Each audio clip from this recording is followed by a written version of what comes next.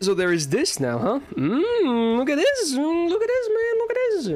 So yeah, this dropped out of nowhere, huh? I don't think anyone was really expecting us to get like a pre-release banner for 6.5, let alone a limited 5-star. But there he is. Constantine 11th. I think I've only seen his MP so far, so I'm kind of excited to see this. Now, spoiler, the MP is a supportive type, which is kind of cool. So another supporting rider is an interesting thing indeed. Let's go. See what he's made of. So sadly, because I don't have great ways of eating my units, Araj will have to MP the first wave. It is what it is, but oh well. So we'll get back once wave 2 starts. Alright, let's see what Michael can do. First of all, skill check. I don't actually know what his skills do, so this is pretty exciting every time. Self MP gain up 1 turn, okay. And a taunt, okay. 1 turn and a star bomb, That's on a 6-turn cooldown, Okay, unless the MP gain is massive and the star bomb is huge, I don't know. For a 6-turn cooldown, mixed opinions so far. Let me actually pull him up. I'll look at this stuff at the same time here. I won't skip ahead. I'll just want to see numbers here. So it's up to 50% MP gain, huh? That's not bad, honestly. I wish it wasn't 1 turn, but it's not terrible at least. And then up to 20 star bomb, huh? Maybe I'll change my mind about the skill when I see the rest of his kits, because I know it kind of it definitely works with the MP, which is the only thing I've seen. So maybe it's not that bad, but man, that is a lot of downtime. No, is the one thing I immediately recognize. It is a lot of downtime. It's a 5-turn downtime, which that's a lot. Anyway, let's check out skill number 2. So it's kind of a charisma, I guess. All allies attack up 3 turns. And Buster effectiveness up 3 turns, okay. And for Roma allies, also critical damage 3 turns. Now this is also on a 6-turn cooldown. Now let's look at the numbers. Is it really good? 20% attack, very standard for a charisma. 20% Buster. I kind of wish it was 30 on a 6-turn, but not bad. And then 30% crit damage when... I kind of feel like it should be 50 when it's only on Roman allies. I don't know. Or just like with either keep the values like this and it should be a 5-turn cooldown, or make it 50% on the crit damage and keep the 6-turn cooldown. That's what I'm feeling. At least, again, who knows? Maybe it's still good. Because again, there's a lot of factors to take into here. But also another thing to consider, there's not a lot of Roman traits. Yeah, he himself has it, right? Makes sense. So it's a bit more value. It's at least guaranteed some value. It's not a waste. It's never a waste. Yeah, for now, I don't love this skill either. I don't hate it. For one, I do like the trio of effects, though. It's good. Attack, Buster, crit damage. So at least it has that going. It's a very nice trio of effects, okay? Not the best in value, though. And then the third skill. What do we got? Oh, that's a lot of stuff. Okay, so it's a self-battery, first of all. Cool. Self-crit damage, 3 turns. So he himself seemingly is going to be some kind of a crit DPS option, even with a support MP, probably. Because he has a Buster buff there as well, right? Every turn gets stars for 3 turns. Cool. I like the synergy with the crits. And what do we got? Oh, it's one of these activate on death, right? Okay. So wait, it's a battery charge on death, which charges the last ally? Okay, so it's like a placement matters for this one, huh? Okay. And also the target also gets a 3-turn crit damage buff. And stars per turn for 3 turns. So so it's a thing he does for himself, and when he dies, the ally furthest to the right, which I guess it is supposed to be, gets the same effects. And they're exactly the same effects. I'm looking at the values right now. Okay, so it's the skill repeats itself if he dies to another ally. Interesting. So it's also a 6-turn cooldown. So what do you get? It's a 30% battery on use, 30% crit damage 3 turns, 10 stars per turn for 3 turns. And then when he dies, an ally gets the same thing. There can be some... I feel like there can be some setups to make this work. But I'm not sure how worth it's gonna be. That's the thing. I'm not sure. But I think there might be some setups that could involve this, like gong ammo, basically, right? I'm looking at his passives online because I can't check them in game. So what does he have? Riding B, okay, Magic Resist B+, or both B+, and Independent Action C+. So very basic, nothing to really go crazy about on his passives either, to be honest.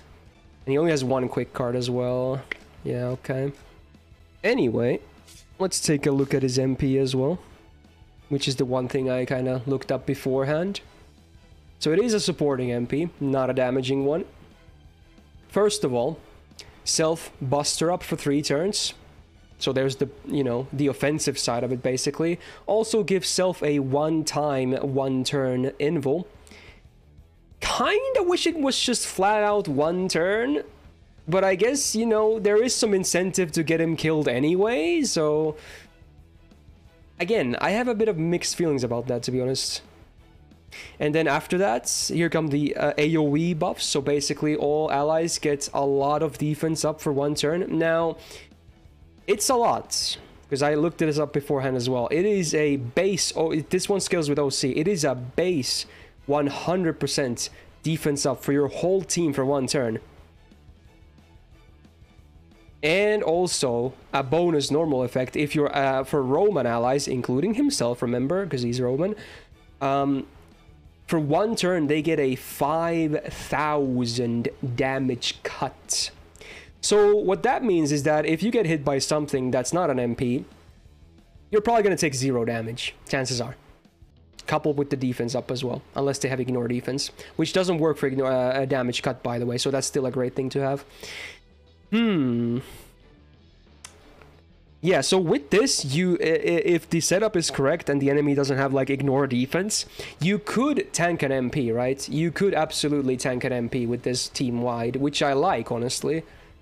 Because it's not like he needs a ton of OC to make it work anyway. A lot of the times, the base 100% might be enough to begin with. I feel like his kid has the synergy to make sense, right? But I get the feeling that it's still very mixed.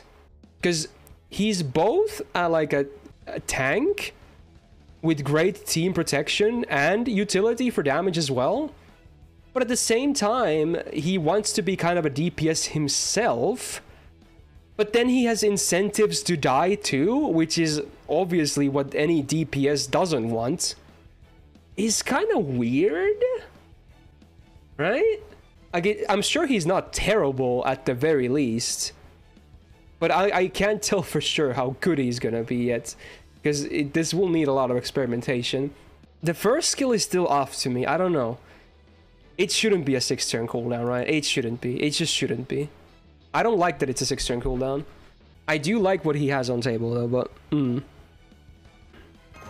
Animations, though. Hops on the horse, as any rider would. So you would think.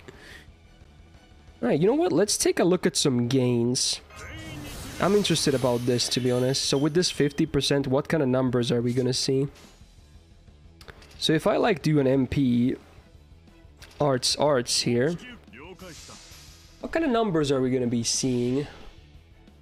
Let's see. Oh yeah, this MP looks amazing, by the way. This is an amazing looking MP. Like it's 10 out of 10 basically. Like you gotta admit that's just amazing. So at least he's got that going for him. All right, let's see some numbers. 39 on crit. 70% non-crit total. Not bad. Pretty good. Pretty good. Okay. Let's see what kind of star gen he has with like a combo like this. Also with the stars per turn active. He has 1 quick, so it's probably not going to be amazing as a whole. It's just the standard rider deck, right? 18 on base, then plus the whatever 6, 7 I'm going to get from this rank. Yeah, the star gen is not that good.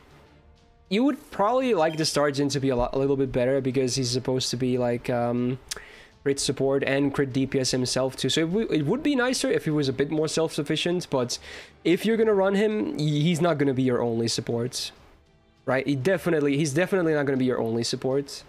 You're gonna couple him with someone else, preferably someone who has crit focus for supporting too.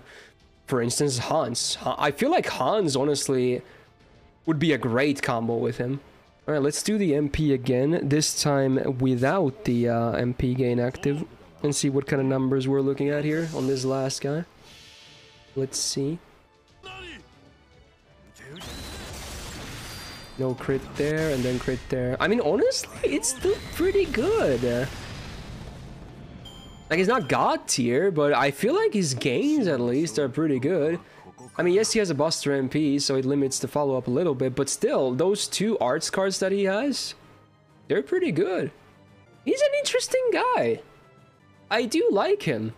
I don't know how amazing he is yet, though, because again, well, hopefully I get him first of all, so I can experiment more with some future teams and harder quests than this, because this is obviously a joke. A lot of people were saying, like, 5-star George, right? Which, honestly, might not be that far from the truth. Definitely some mixed feelings, though. So I guess I'll leave it at that.